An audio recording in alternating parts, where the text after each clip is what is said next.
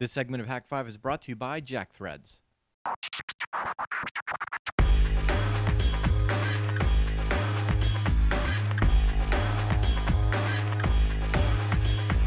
With Windows 7 and Server 2008 R2, PowerShell has opened so many awesome possibilities for hackers.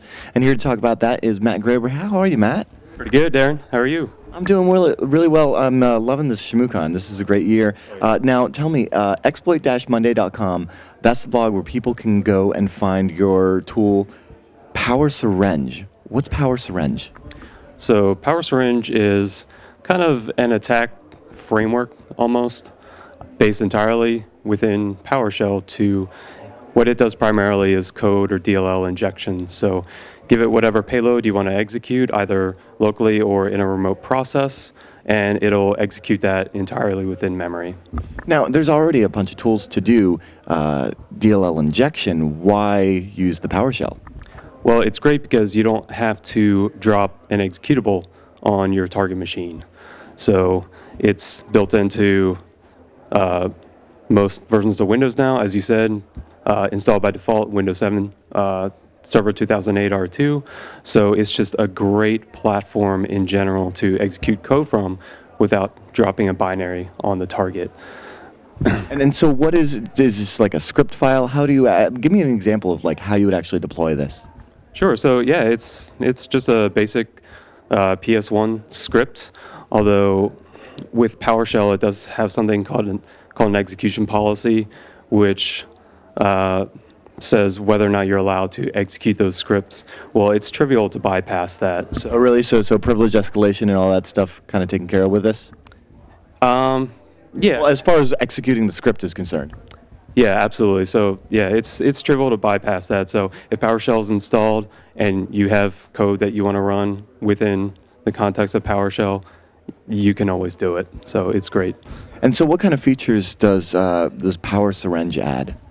Sure. So at the core, it will execute native assembly instructions in either 32 or 64-bit. So you can set one option to run your shellcode within the context of PowerShell itself, or you could give it the PID of another process to execute that code, say interpreter payload that you generated with MSF payload, right? So you could just feed that in, copy and paste the output from MSF payload, drop it into Power Syringe, and execute it within PowerShell or another process. It also has DLL injection capabilities. It's pretty basic. It's nothing. It's not nearly as advanced as the reflective DLL injection that say interpreter uses, but it works. Hey, and it's done all through PowerShell, so that's really beautiful. You were even saying that you were able to get PowerShell to, I guess, since it will do C# and .NET and all that other fun stuff. You can get it to do encryption right there in the shell script. Exactly. So yeah, it has a pretty basic encryption function. So whatever script file you want to encrypt, all you do is you give the path to the file, password, and a salt value, and it'll encrypt everything, and it will save out to another PowerShell script. So the idea for me was I would take the script, the Power Syringe script itself, run it through its own encrypt command, and then it would output the encrypted Power Syringe script.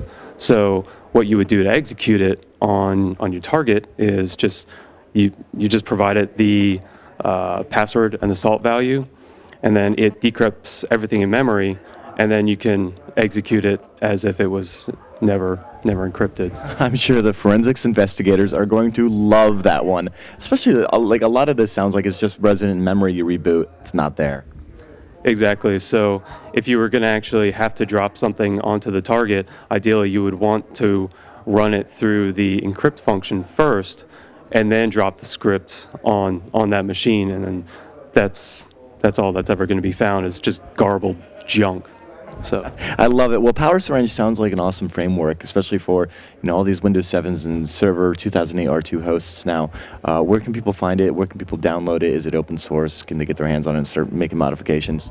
Yeah, absolutely. You can do whatever you want with it. It's For public consumption, I would love to have people send me feature requests, add features to it. You can find it at exploit-monday.com and go download it now. Awesome. Thank you so much, Matt. Yeah, thanks for having me.